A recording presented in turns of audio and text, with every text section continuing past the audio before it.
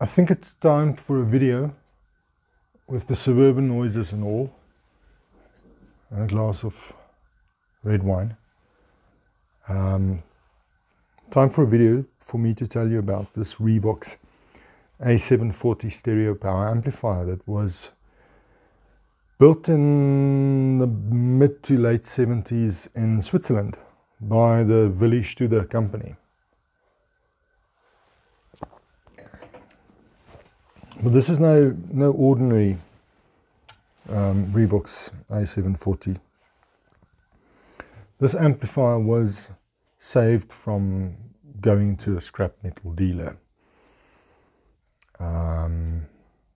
When I first learned about this amplifier,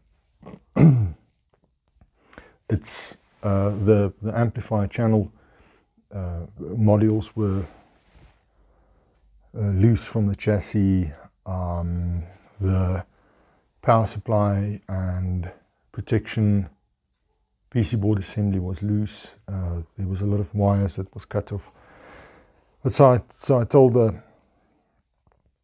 the owner of the amplifier, the new owner, and a good friend of mine, to get the amplifier for me to see if we can breathe life into it. Little did I know that it would be quite an undertaking, but it's been an adventurous one. When the amplifier arrived at my place, I had to find that the primary wires of the mains transformer were all cut off about 1 inch or 2 inches from the voltage selector for some odd reason. But I've made a deduction why that was possibly done.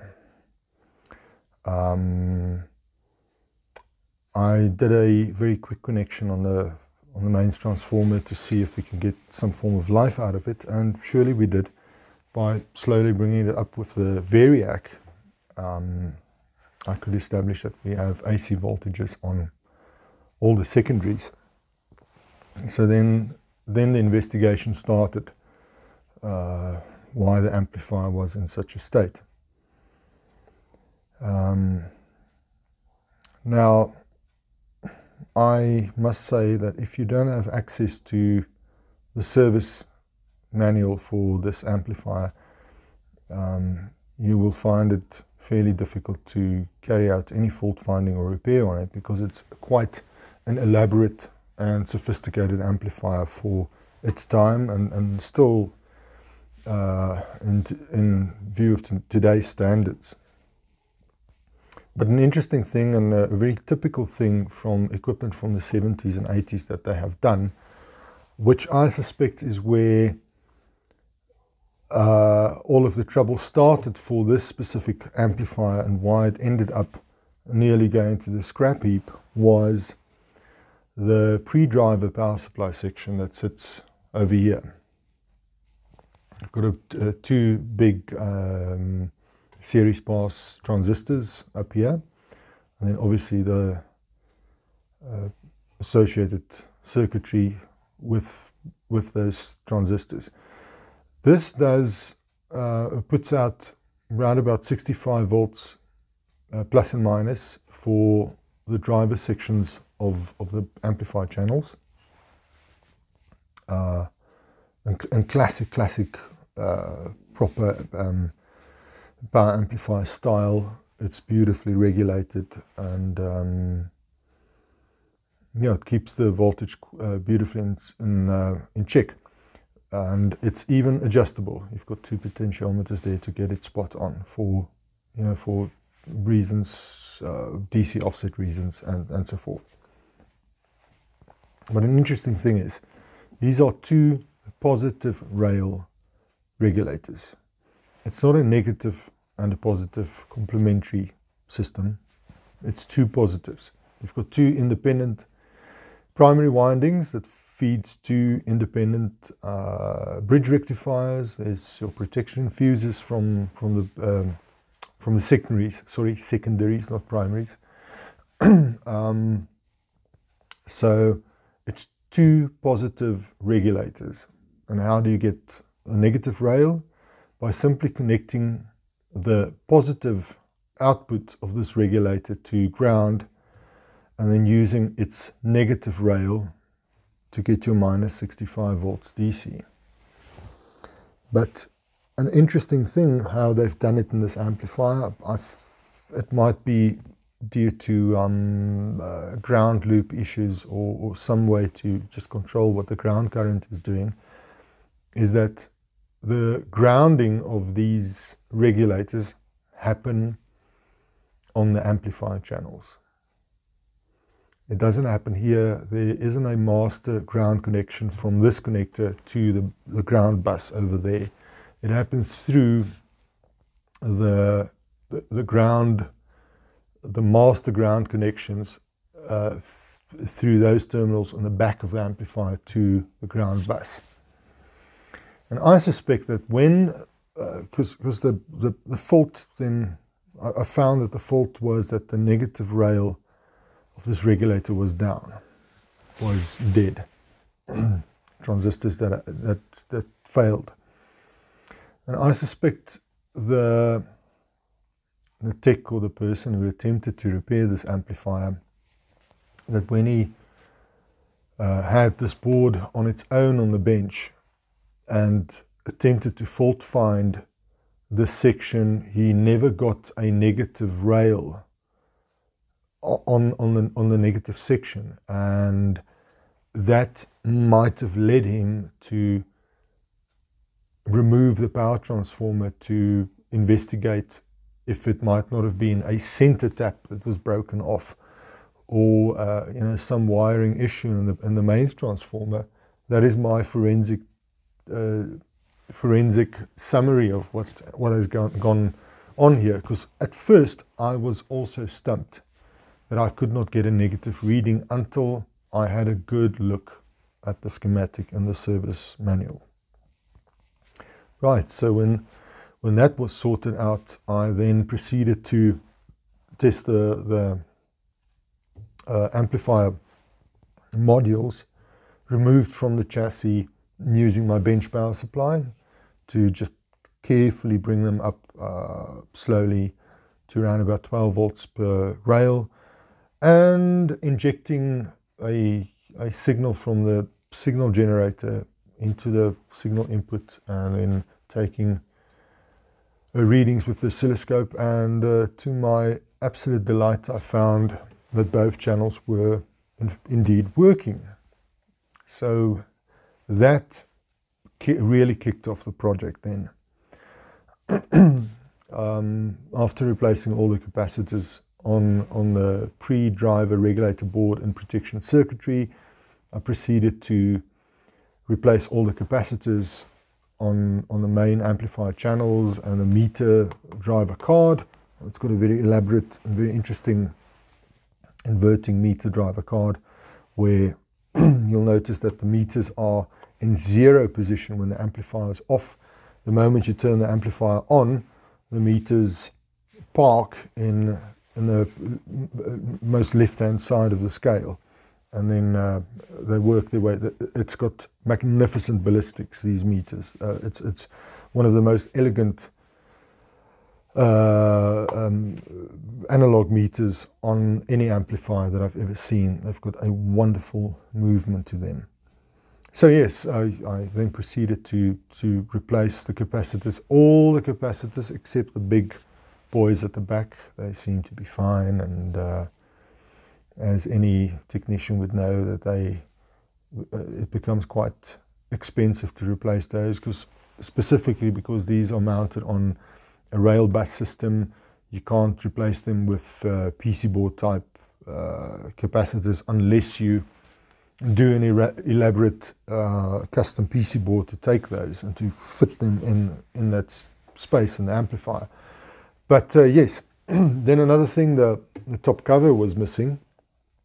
So from looking from pictures on the internet, I managed to draw this up in Fusion 360, a replacement lid with all the necessary cutouts to just beautifully fit in the amplifier like the original would have. and get it as close as possible to the color, the original color. Yeah, it's a bit of a tight fit, but there we go. It sits nicely. And I've installed LEDs in the VUs. I'll turn this on in a moment. I don't want to just turn it on for no real reason whatsoever. But then there was other issues that cropped up when I started testing the amplifier, and that was some transistors failing, failing due to age.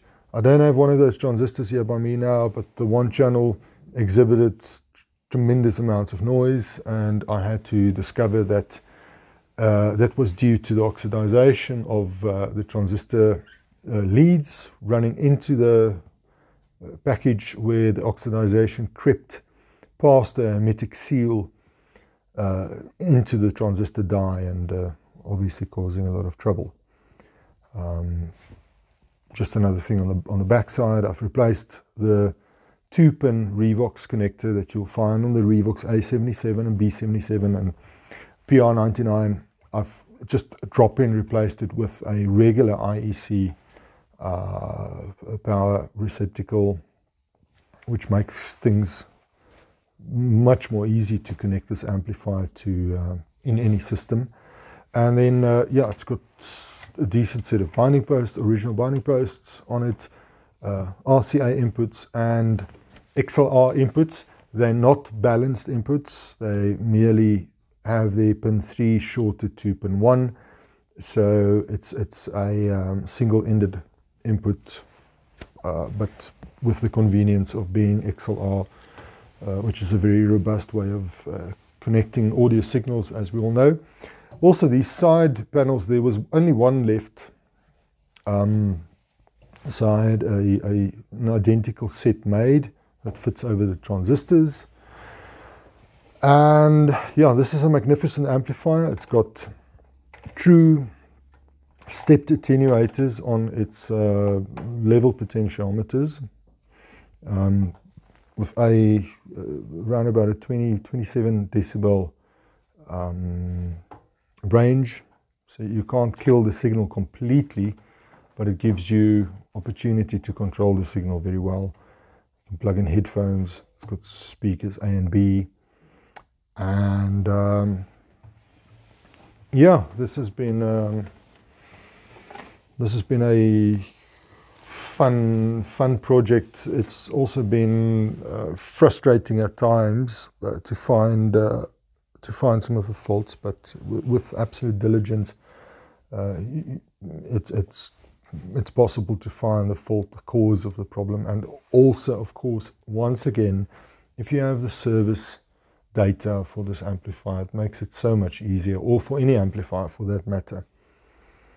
I'm due now to do a sweep on the audio precision analyzer to just verify that its channels match and that it's capable of doing its 100 watts per channel. And what else is there? Yeah, harmonic distortion measurements, and then also just playing it for an hour, 2, 3, 4 hours in the background, just to make sure that it behaves. Because with the last failure of those 2 transistors in the input section of the right channel, it played for a good deal of 4 to 5 hours without any problems, and it just all of a sudden started to make one heck of a racket on the speakers. Luckily, I was near to just turn it off very quickly, and also then I was extremely glad to have discovered that it was just 2 small PNP and NPN small signal transistors in the input preamplifier boards that follow, that precedes the power stages.